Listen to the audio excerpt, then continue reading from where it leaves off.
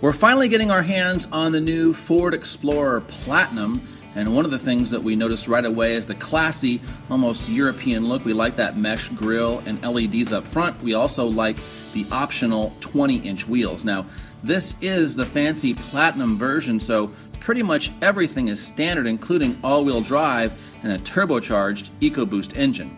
You also get heated and cooled front seats, a heated steering wheel, and heated second row seats.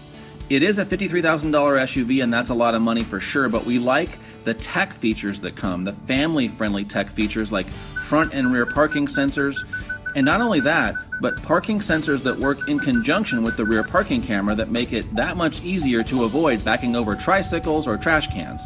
We also like Apple CarPlay. It's great in whatever car it's in. It's no exception in the Explorer.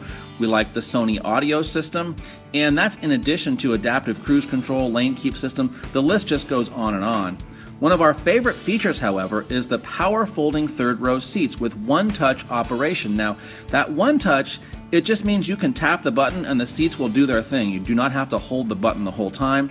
The seats work in a 50-50 split, so you can put one up, one down, both up, both down. It's remarkably easy to use, a great family feature, in addition to the automatic rear tailgate. With the key in your pocket, just swipe your foot and the door opens. Now, one thing to note for families is that the Explorer can feel kind of wide in tight parking situations. It's just something to be aware of. It does have a roomy interior. And another thing is that some kids told us that they thought that the rear seatbelts with airbags were hard to manage. Now, Gracie, what's so difficult about the seatbelt? It's really heavy and bulky, and when you buckle it, it's hard and you have to push with all of your muscles. One of the Explorer's high points is the driving dynamics. It's really easy to drive. In fact, for its size and power, it's remarkably easy to maneuver. It's got lots of power, more than enough power for the average person. There's very little road noise. It's pleasant. It's easy to maneuver. At the end of the day, it is true, it's a $50,000 Ford Explorer, and that's a lot of money.